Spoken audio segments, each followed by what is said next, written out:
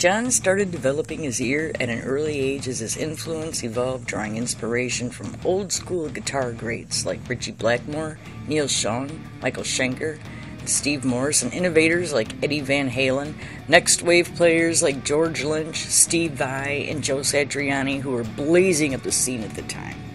In later years, heavy influence included the likes of Paul Gilbert, Vinnie Moore, Greg Howe, and John Petrucci.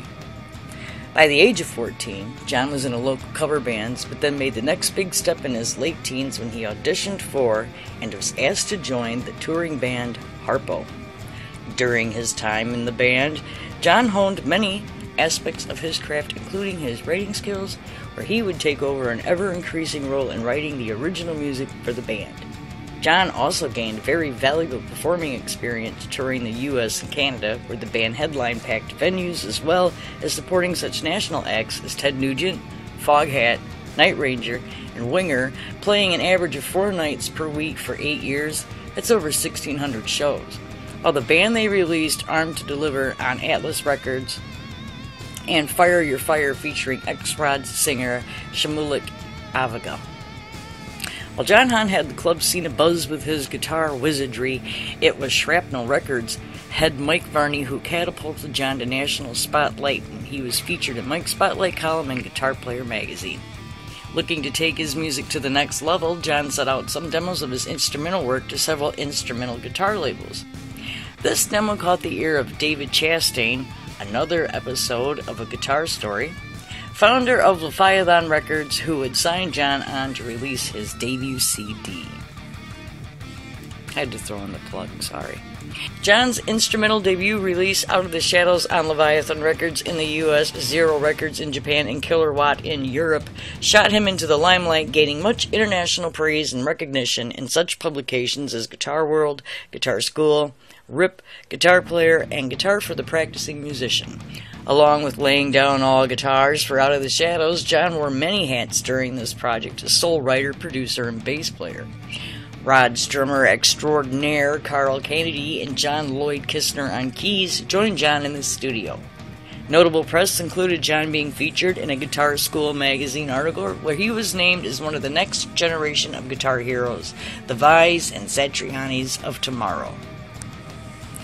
John's next project had him join forces with powerhouse singer Eric Yeel along with drummer Rob Mount to form the band Thick as Thieves, where together they wrote, recorded, and released Rock the House on Avex Bare Knuckle Records in Japan. This no-holds-barred collection of heavy-hitting rock showcased John's compositional diversity in a vocal band setting, complete with ripping rhythms and scorching leads. John lights up every track with his unique soloing style that fuses technique, emotion, dynamics, feel, flash, and fury. It was at this time when another musical door opened in the form of the first Guitar Masters Series CD. David Chastain asked John to join the effort to release a CD on Diginet Music, David's internet label. The premise of this release was that John, along with other top-notch guitarists, were all given original bass and drum tracks as a canvas to create a picture with wherever their guitar takes them. A reviewer wrote, "This release shows that John has some serious chops, a must-have for all fans of instrumental guitar CDs." This was followed by the second Guitar Masters CD, which was later released as John Hahn Mind Games. This CD, like its predecessor, features John's unique guitar voice and approach as he attacks the tracks, from tasteful melodic passages to blazing high-speed shred, combining structure, freeform jamming, and elegant modal phrasing as he tears up each track.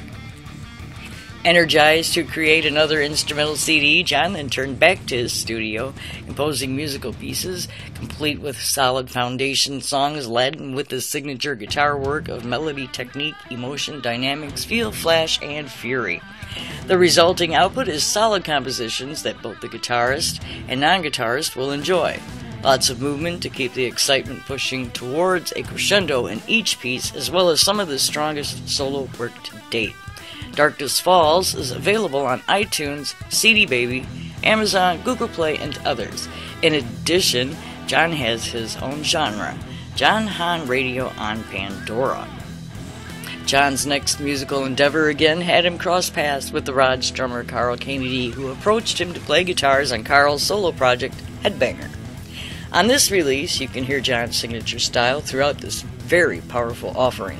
John covered all rhythm and lead guitars, bass on one track, and on 2 occasions traded guitar solos with Trans-Siberian Orchestra's Kiss Caffery.